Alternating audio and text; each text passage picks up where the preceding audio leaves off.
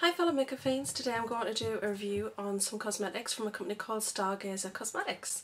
Now they have sent me these products to review, so I didn't purchase them and I'm going to give a full honest review on them. Now they sent me 12 products and I've actually used 5 today. Like how it's turned out. It's kind of like a very galaxy sort of look. So I got in touch with Stargazer Cosmetics and I spoke to a lovely lady called Kat, and she checked out my channel through the link that I sent her, and she said that they would be interested in sending me some products to review on my channel, which is what I'm doing today. And I'm very excited about doing this because I do love Stargazer Cosmetics. Now how I found Stargazer Cosmetics was because I was actually looking for a red eyeshadow to use in a look that I wanted to do, but also I wanted red eyeshadow to do some looks that I wanted to do for my 13 Days of Horror. So I set about having a little bit of a look online and I came across Stargazer Cosmetics. Now I had actually heard of them before that point, and I'd had a couple of eyeshadows before that point, quite a long time before, and I got those from New Look, because New Look used to sell Stargazer Cosmetics. They no longer sell them, which is a big shame, because since I got the palettes to get the red colour, I'm just absolutely loving their eyeshadows, so it's a shame that New Look no longer stock them. And I'd love to see them on a high street because I think that they would do really, really well. They're really reasonably priced and they're great products. Now the items that I've got, I'll show you a few things, not everything. I've got a couple of these glitter shaker pots, which are fantastic.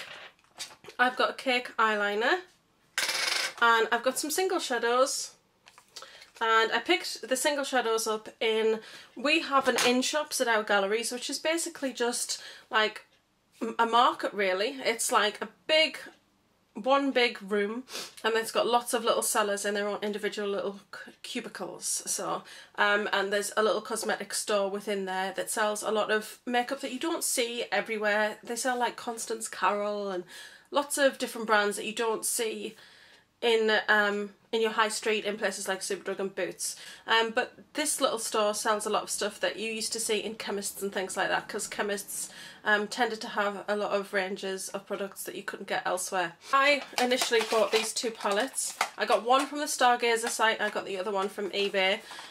They're great. They look like artist palettes, which I think is just really quite a nice touch, and when you open them up inside they look like artist palettes the way that they've got the shadows displayed. And the shadows are huge, that's what I will say first off. And look at the colours. The colours are totally amazing. I think this palette's gorgeous. I got this for the neon colours and they don't disappoint. They are just beautiful neon colours. If you want to check out my reviews on these products when I first got them, then I will put the links to those videos in the information bar below so you can check those out.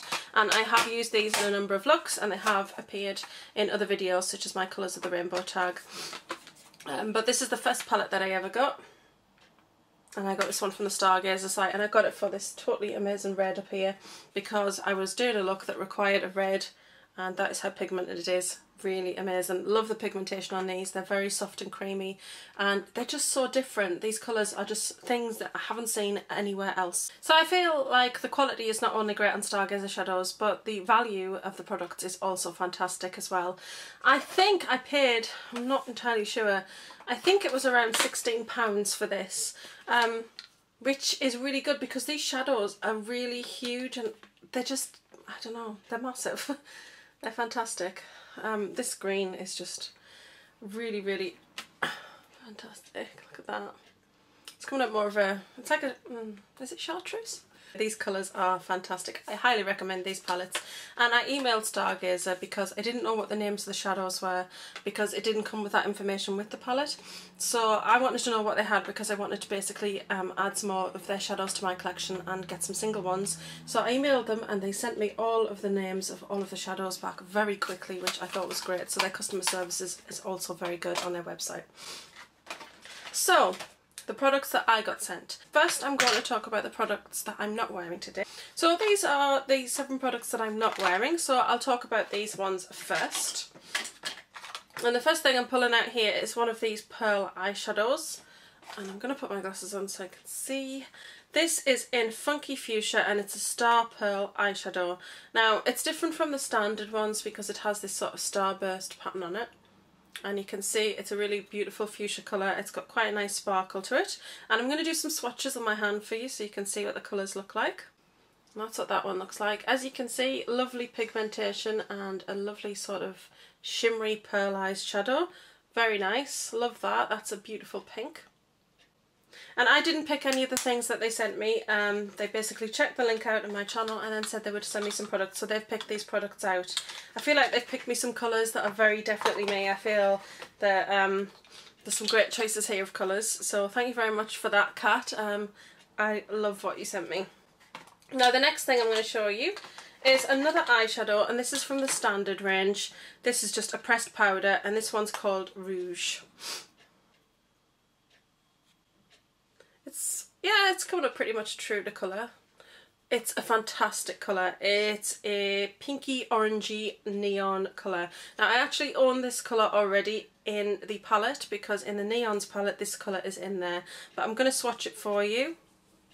So you can see there, that is just a beautifully pigmented colour. That's it there. It's just very strong.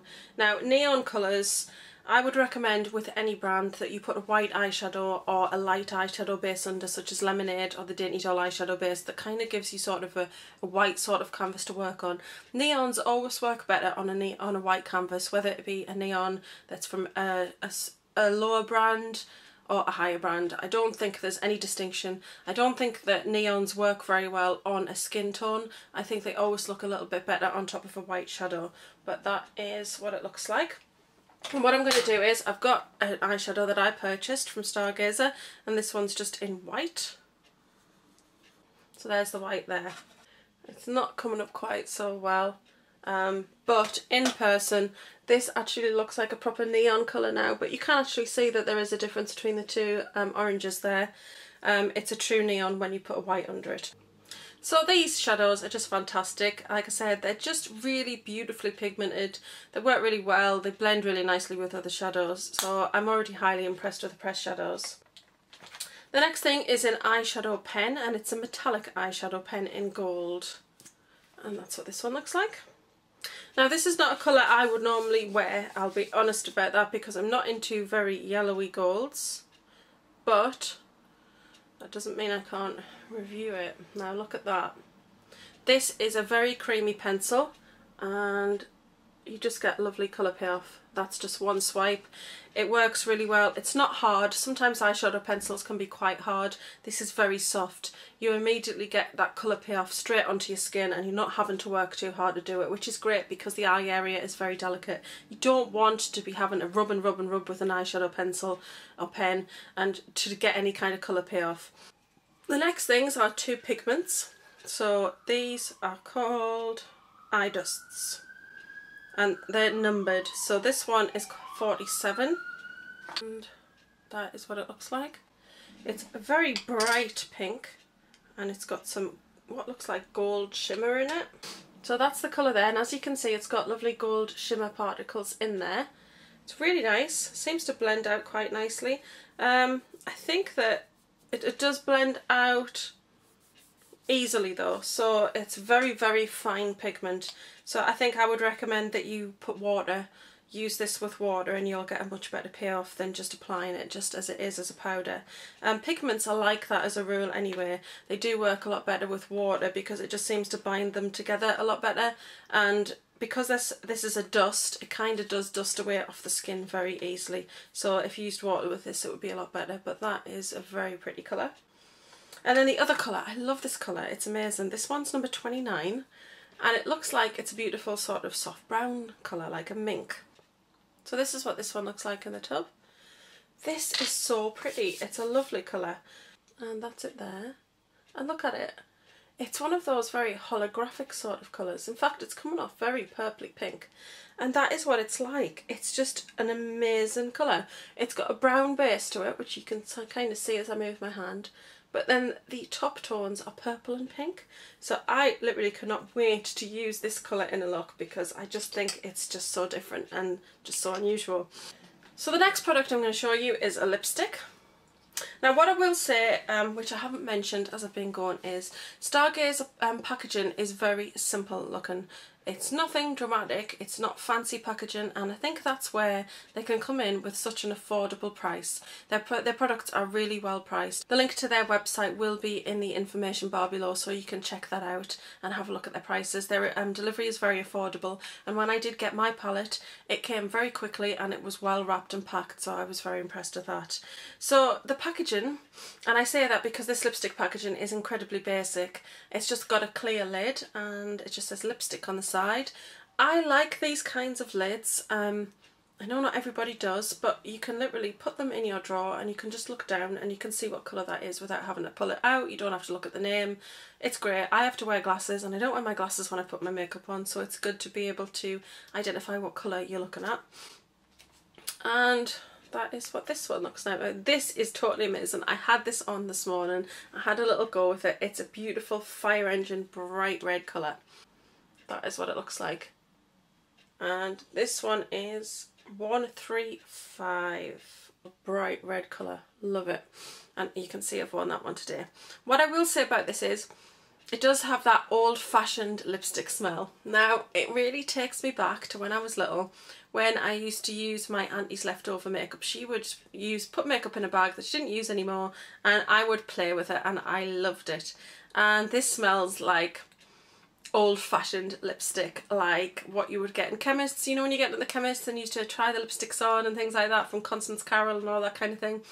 It's got that old-fashioned lipstick, proper old lipstick smell, which isn't bad because, to be honest, although when I first sniffed it, because I sniff lipsticks, because your lips are right under your nose, so you need to know what it's going to smell like because, you know, sometimes things don't smell very nice. Like I can't wear Rimmel lip glosses because they don't smell very nice. But yes, I sniffed it. Yes, I'm a lipstick sniffer.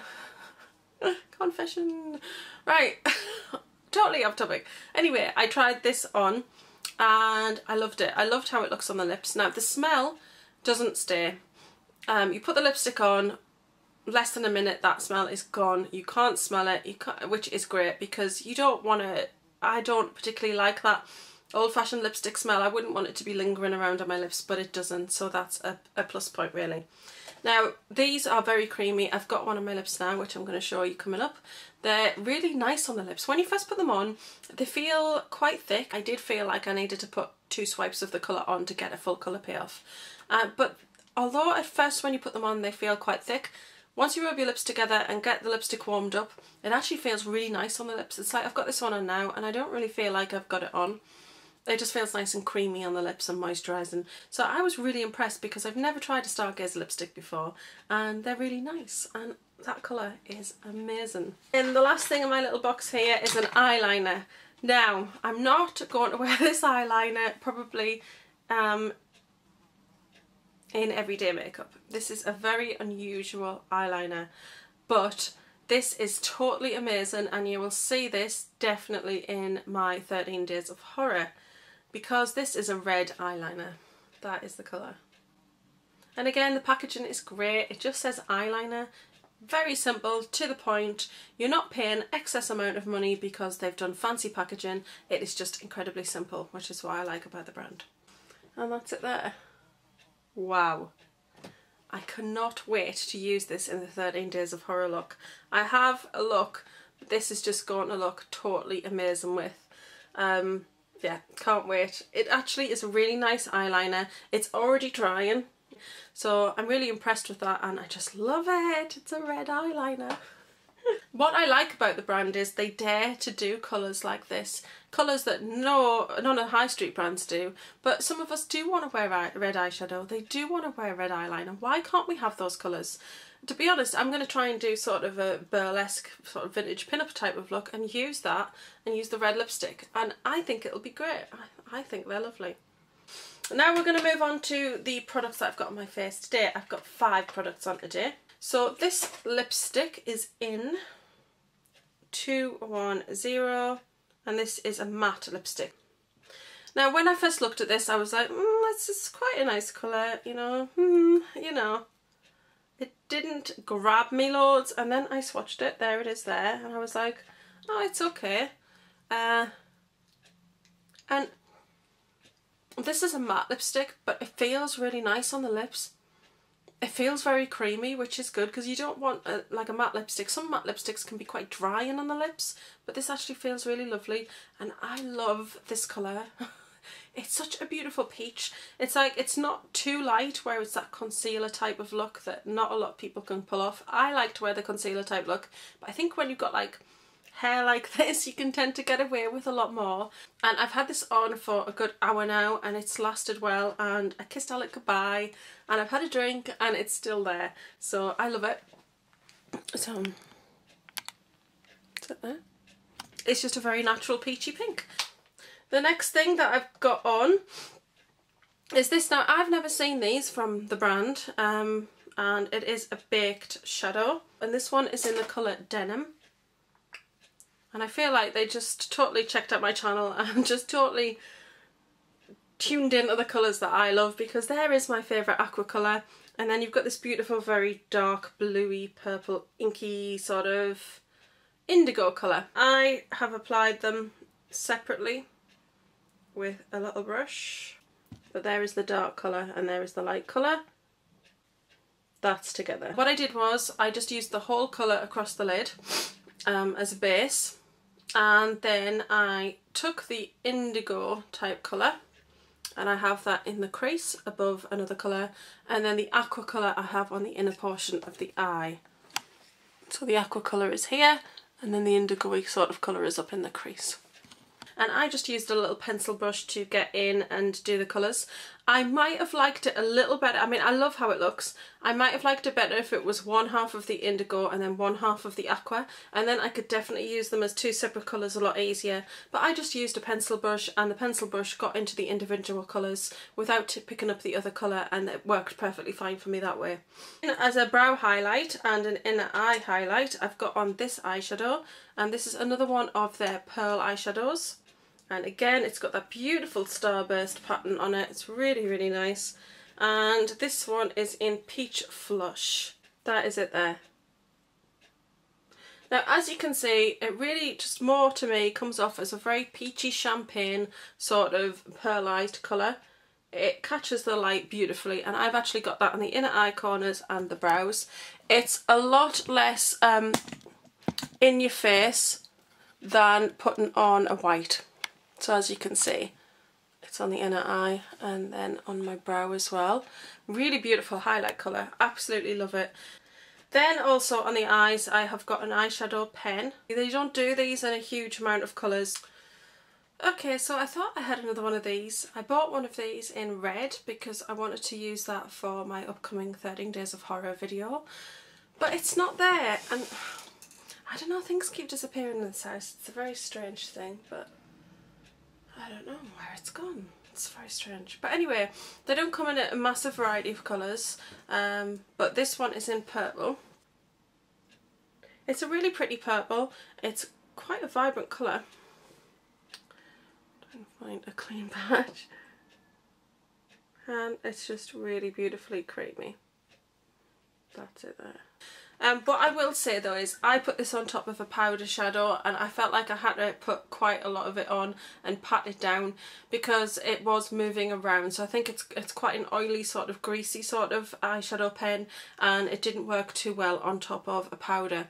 So I'd probably wear this straight on top of an eyeshadow base and not put the powder underneath. I actually put the full colour across the lids, and I think it would have been better if I just put this on first and then brought the other colours to it. I mean, the other colours blend beautifully in with it and on top of it, and in fact you can actually see it's gone sort of a fuchsia colour in places where it's over another colour, but I think you can also see that it's kind of fading quite quickly on this eye. It does wipe away very easily off the skin. It's not a very long lasting, it's not like some of the eyeshadow pencils that you put them on and then they set pretty quickly, like Urban Decay, like the collection ones that have just recently come out. This has an oily sort of texture to it, and I think that it kind of moves around. So I'm going to try this with just an eyeshadow base under it because I think it'll work a lot better, and I'll feed back to you about that and let you know whether that's improved, how it works. The last thing is an eyeliner, and this is a glitter liner. And it's in a coppery sort of rosy gold sort of colour. Now, the problem with some of these liners, these glitter liners, is they burn they burn me. Not burn, but when you put them on, they feel uncomfortable. You can feel like a stinging sensation on your eye, and I'm always a little bit nervous to use glitter liners because of that. Now, some of the Urban Decay do that to me. The Too Faced, I only got one of them and it did it to me, didn't like it. So when I put this on, I was very nervous about if this was going to have the same effect. It didn't burn at all. I haven't had any discomfort, so I was really pleased about that. So I'd probably invest in some more of these because I do love a glitter liner, but yeah, I don't like that feeling. Now I'll put a bit more on. I think it's really pretty.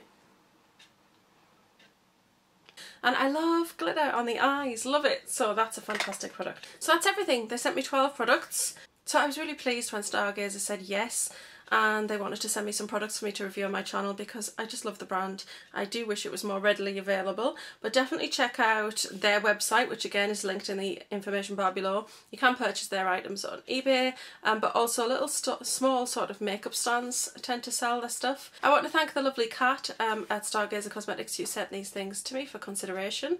I love the choices that you picked out for me, and yes, thank you very much.